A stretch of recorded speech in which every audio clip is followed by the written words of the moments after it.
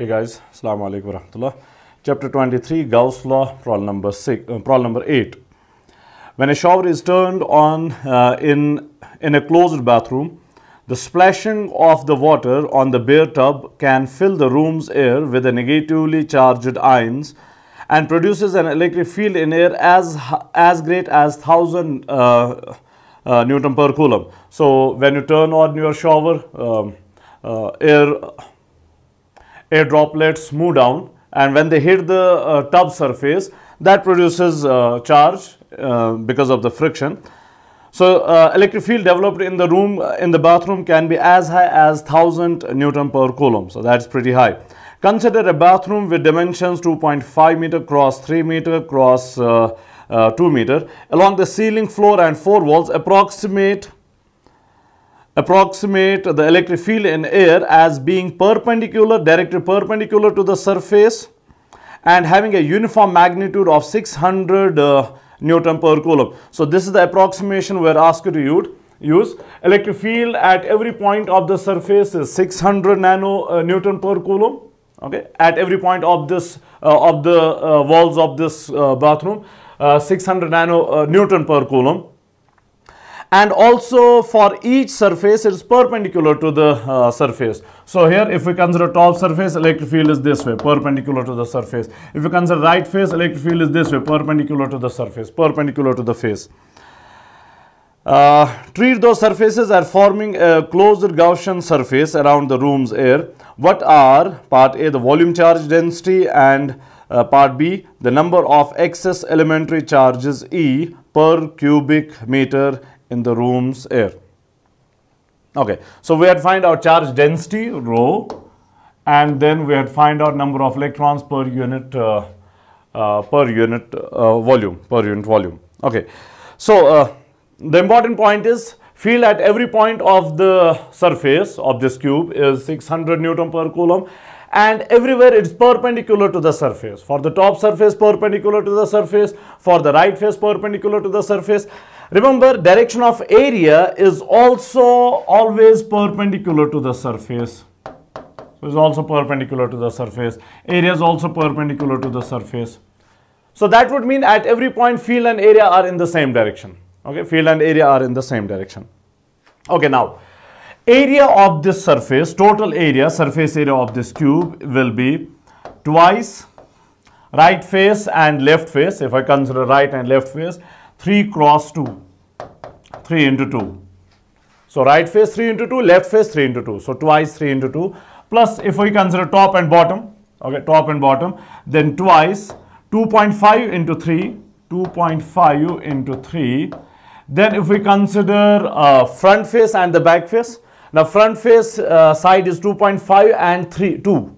Okay, this height is 2. So twice 2.5 into 2. Okay, 2.5 into 2. Now this comes out to be, I already worked it out, 37 meters square. Okay, 37 meters square. So sum of area of all the faces is 37 meter square. Now flux through the cube. Since for all the surfaces, for all the faces, field is perpendicular to the face, field and area are in the same direction. So flux will be simply summation of E into A for individual faces. Okay, E into A for A. Since E is having the same value at every point of the surface, be it top, bottom, right, left, front or back, everywhere same 600 Newton per Coulomb. So it's simply E into summation of A. And that summation of A is the total area of the cube, which is 37 meters square.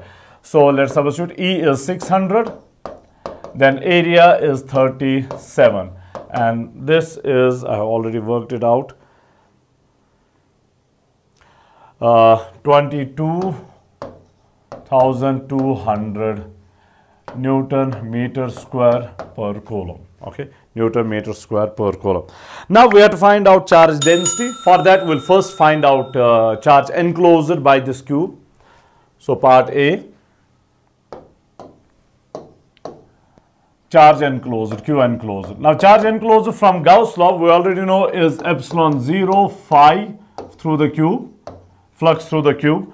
epsilon 0 is 8.85 into 10 to the power minus 12, and the flux through the cube we already found is 22,200. 22,200. And since we are already asked that air is filled with negatively charged ions, so charge enclosed is negative, so we have minus sign here. Okay, minus sign.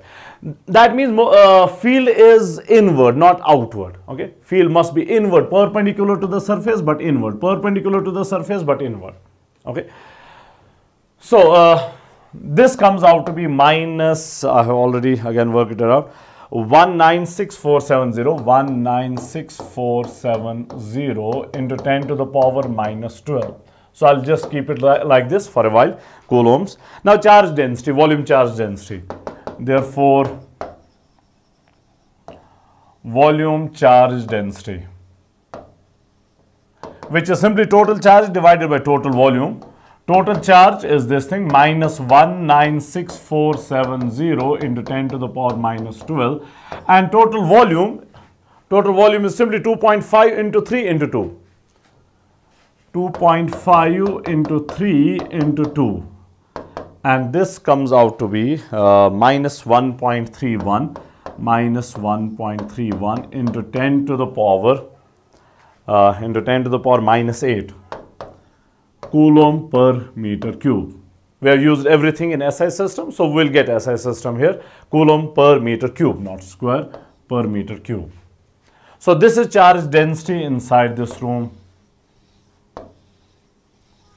Minus 1.31 into 10 to the power minus 8. Now we have to find out part B, number of excess elementary charges E per cubic meter. Now part B, number of excess elementary charges E. We already know charge is equal to N into E, or charge per unit volume, which is charge density, is number of charges per unit volume into E. So I'll just use N for the number of charges per unit volume. So N is number of charges per unit volume. N is equal to, this is rho divided by E here. N is number of charges per unit volume. Okay, number of elementary charges per unit volume. Charge per unit volume, which is rho divided by E. Okay, divided by E. Now rho we have already found is 1.31. We'll just use the magnitude, 1.31 into 10 to the power minus 8. And charge E, which is charge of electron, is 1.6 into 10 to the power minus 19. So this implies N is equal to number of elementary charges per unit volume. We are using charge here per unit volume, so we'll get number of charges per unit, number of elementary charges per unit volume. So that comes out to be 8.2 into 10 to the power 10 into 10 to the power 10 charges per unit volume. Charges E per unit volume. Per unit volume. Is that fine? Okay, that'll do for this session.